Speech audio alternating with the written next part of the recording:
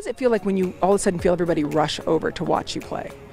I love that feeling because I just feel like everyone on the team, everyone who puts any hours of work into our team is right behind us and right there for us with every side out, every defensive play, every kill. So that's one of my favorite times to play. In terms of UCLA, when you played Hawaii the first couple of times, it was so long ago. What do you remember about that matchup and about the Sambos? I remember that they play really hard and they celebrate really fiery every single point, and we need to come out swinging tomorrow and be really aggressive.